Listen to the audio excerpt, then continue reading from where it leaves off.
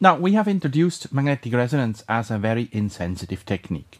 We are limited by the equilibrium magnetization, which is limited by the Boltzmann distribution, and we have clearly established that this technique is not suitable for detecting the signal from just a few molecules.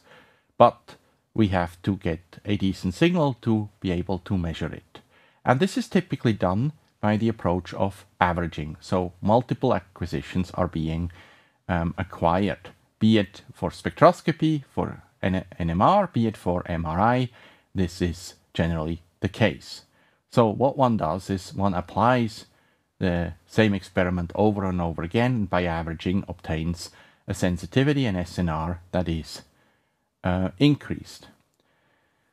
So we have the situation in this case that RF pulses of flip angle alpha are applied every TR seconds, and they are applied this n times.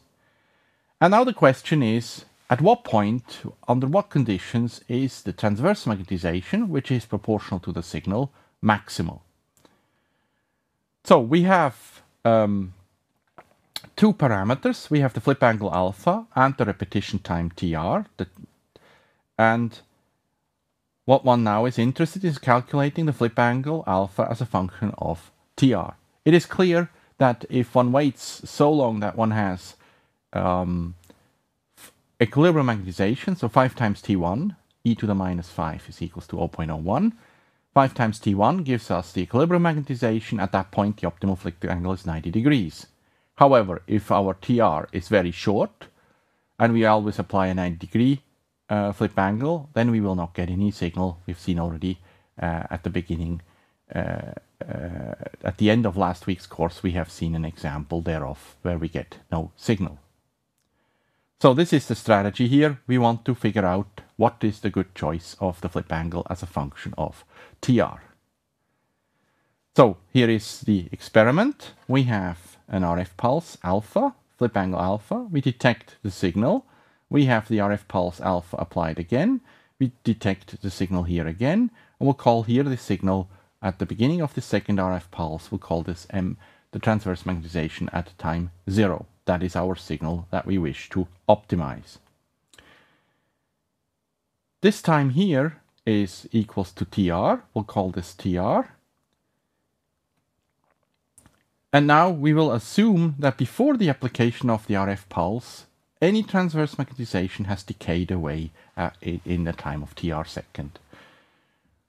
This is usually a good approximation, and it shall suffice for the calculation here. So we'll assume that we have no transverse magnetization, and we just have magnetization along Z at this time point.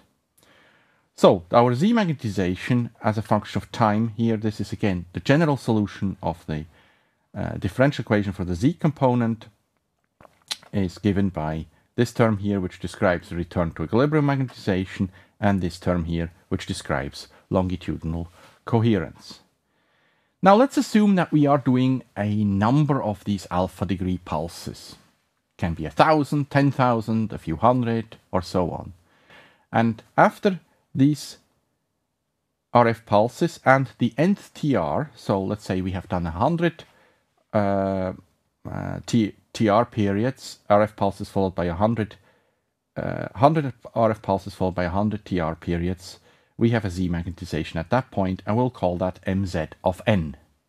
So at 100 or 1,000, doesn't matter what the N is, it has to be sufficiently big. In practice, it's actually 3 to 5 is already sufficient, but we'll see that later. So we'll call this magnetization here just before this RF pulse after N TR periods, N applications of alpha RF pulses and TR periods, MZ of N. Now, a flip angle alpha is applied, and so the MZ at time 0, that is the Z magnetization here at this time, that would be here, is given by MZ before the RF pulse times cosine alpha. We've already seen that relationship. That's the magnetization that's left after a flip angle of alpha. Now, during this period, we'll consider the T1 recovery. So MZ of N plus 1 is equals to this term here. That's essentially using this equation here by substituting mz of n here times cosine alpha as mz of 0. So we'll take this term, substitute it in this equation. We have the terms rearranged here so that the exponential term is on this side. And so this mz of n plus 1, that's the Z magnetization just before the second RF pulse here in this scheme. And now I've regrouped the terms here, and we have m0, the return to equilibrium, and here's the longitudinal coherence term. Now, we're going to apply now a steady state condition. We're going to assume that a sufficient number n, small n, of RF pulses and TR periods has been applied, so that the mz of n plus 1 and the mz of n, that they are equal. We can assume that this happens at some point. At some point it will always recover to the same Z magnetization, and then we will call this magnetization equals mz n plus 1, and we'll just call it mz. So we have now here mz n plus 1, here we have mz of n after n periods, and we'll now assume that these two are equal. So we'll set them equal. I've done this here, and we'll put the terms that contain mz on the left side, and we're left with the terms that contain m0 on the right side. And so we can now express the Z magnetization as a function of the equilibrium magnetization, as a function of the time between RF pulses, the repetition time, and as a function of the flip angle here, the cosine alpha term. Now, this is not yet our signal. This is just the equilibrium Z magnetization that we have just before this RF pulse here. So we are now interested in the equilibrium transverse magnetization because it gives us the signal that we obtain. So the transverse magnetization here after this RF pulse is equals to the Z magnetization before the RF pulse times sine alpha. We'll set this in, and now we have the equilibrium magnetization equation here. So that's our transverse magnetization at equilibrium is proportional to m0, is influenced by the flip angle and influenced by the TR over T1. And so we have now TR over T1 on one side and cosine and the flip angle alpha that influence this equilibrium magnetization. This is a fairly fundamental equation here that describes us the influence of the signal as a function of flip angle and time between RF pulses. So now comes the question. This was a fairly complicated equation, and the question is, how does this signal depend on TR, time between RF pulses, T1, the T1 relaxation, and the flip angle alpha?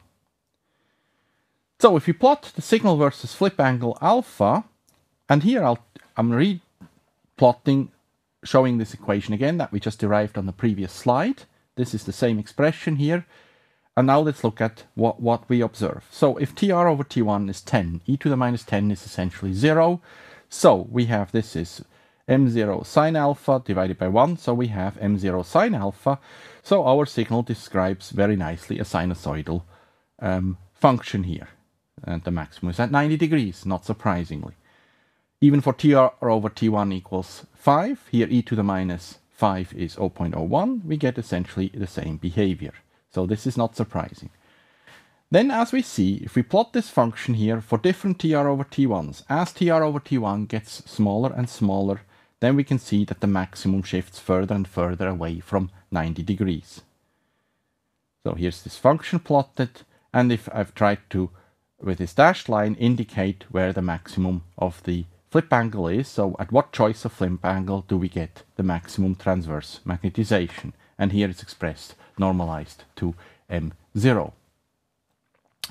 So if you look now at this flip angle, so we want to calculate the transverse magnetization, which is our signal, the maximum at what flip angle alpha is the maximum obtained. And this is done by taking the derivative of the transverse magnetization of this expression with respect to the flip angle and setting it to 0. I will spare you the math of doing this. This is a simple, cumbersome exercise of multiple calculations. We'll just take the derivative of this term here with respect to alpha, and I'll give you the solution here, which is cosine of alpha is equals e to the minus TR over T1, where alpha is called the Ernst angle. So if we plot this now, we have the TR over T1, and notice here the logarithmic scale, the angle here in degrees. We have at a very high TR over T1, we have the not surprising 90 degrees, and as the TR over T1 gets shorter and shorter, this asymptotically goes to 0. Of course, if this goes to TR over T1 goes to 0, then the cosine alpha goes to 1, that is a 0 degree flip angle. And this optimal flip angle is called the Ernst angle. It's been named after Richard Ernst, a physical chemist from Zurich, who received for his work, among also this work, he received the Nobel Prize in Chemistry in 1991.